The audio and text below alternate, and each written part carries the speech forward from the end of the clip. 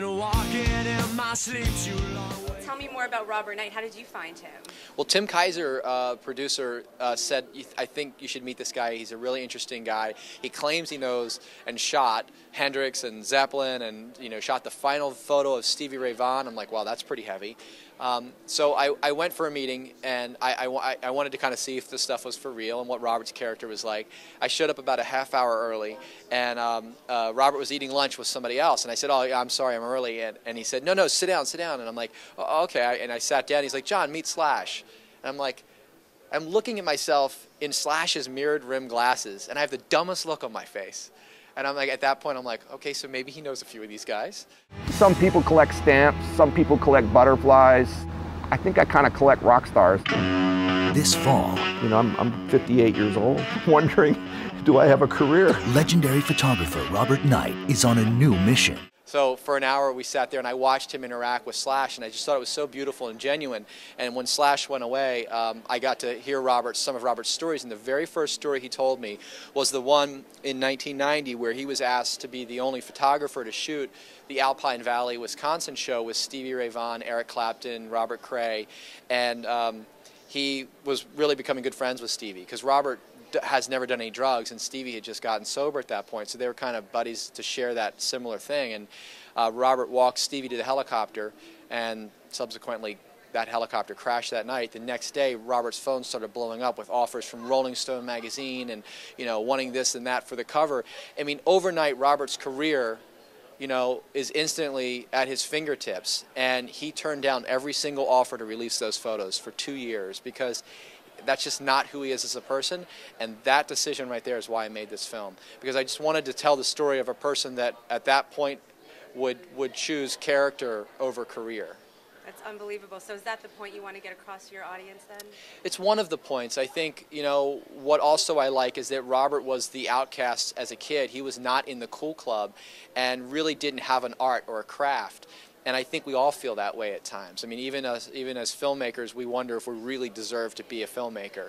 And I think a lot of these guys felt the same way as guitar players, and they talk about that stuff in ways that I think so relevant to anyone who's ever wanted anything out of life. And I think they teach us to pay attention to seemingly insignificant and obscure obsessions that expand into careers. Like, for Jeff Beck, it was drawing guitars all over his school books. For Steve Vai, it was the way notes looked on a page of paper. I mean, I think that kind of stuff, we all can look back at some point in our career and realize we were sort of fascinated by something, and as we may have expanded on that, it turned into a career, or maybe we just ignored it. And oftentimes people do ignore it. And I think, it was the same for Robert. He didn't know what it was about guitar players, but he just wanted to be there, and so photography was the excuse. Robert is the ultimate fan, and I think the ultimate connector. Photography is almost third, and he's happened to have been at the right place at the right time, which have made him an incredible photographer. And I often say you have to be careful what you wish for because it might happen. If you take me for everything, it's all the same. It's sort of like Forrest Gump. He sort of shows up and like that monumental event is happening. We often call him, it's a horrible analogy, but the Forrest Gump of rock and roll.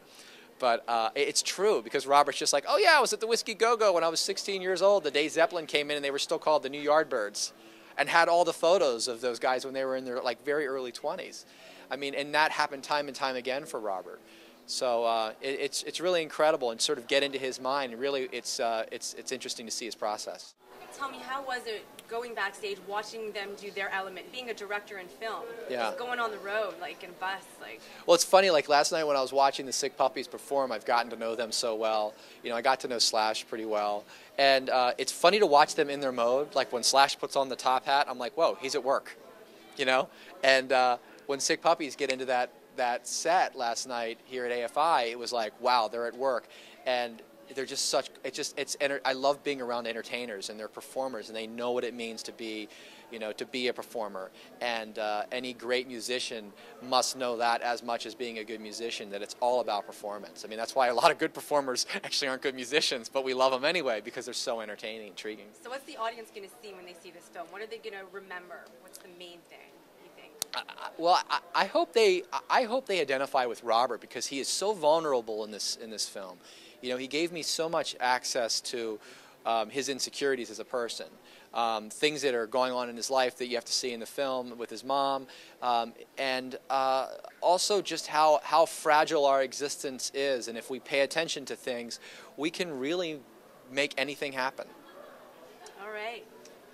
Well, thank you so much for speaking with us. This is John Chester, the director of Rock Prophecies. You have to see this movie. It'll rock you out. I'm Sherry Nadell, your host with Real TV Films here at AFI. We're not screaming, so I'm leaving.